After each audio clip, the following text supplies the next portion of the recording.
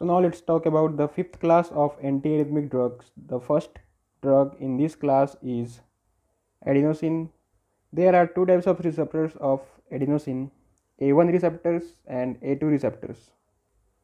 A1 receptors are of G inhibitory type of receptors which are present in AV node and bronchi, which shows the blocking effect in AV node and bronchoconstriction in bronchi. Whereas A2 receptors are of GH type receptors which are present in blood vessels where it causes vasodilation. Adenosine is administered through intravenous route with rapid infusion because they are rapidly taken up by cellular adenosine uptake protein, due to which their half-life is 1 to 5 seconds. That's why they are known as shortest acting anti-arrhythmic drugs, due to which adenosine is drug of choice for acute attack of SVT and PSVT. Most common side effects are flushing and dyspnea. They are contraindicated in patients of bronchial asthma and COPD because they cause bronchoconstriction. So they can be dangerous in these patients. We cannot give beta blockers to these patients. So the drug of choice in these patients will be verapamil. Adenosine is also contraindicated in patients of transplanted heart.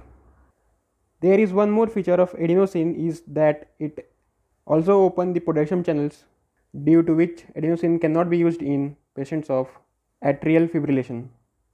The second drug that we have in this class is magnesium sulfate, which act as calcium channel blockers, due to which they are used in long QT syndrome. In case of acute attack which can cause torsades, our drug of choice will be magnesium sulfate. And for long term management, in case of acquired condition, we will advise the patient to avoid the drugs which can cause QT prolongation. In case of congenital condition, our drug of choice will be beta blocker, but the treatment of choice will be pacing with ICD. The another drug of class 5 is atropine, which stimulate the SA node and AV node both. Due to stimulation of SA node, it causes increase in heart rate, and there is increase in conduction due to stimulation of AV node. That is why they are used in bradyarrhythmia of sinus arrest and sinus bradycardia, and also in case of inferior wall myocardial infarction. Atropine is also used in the reversal of AV nodal block in case of digoxin toxicity. There is one more drug in class 5, that is digoxin, which act as a parasympathomimetic drug that can cause AV blocking.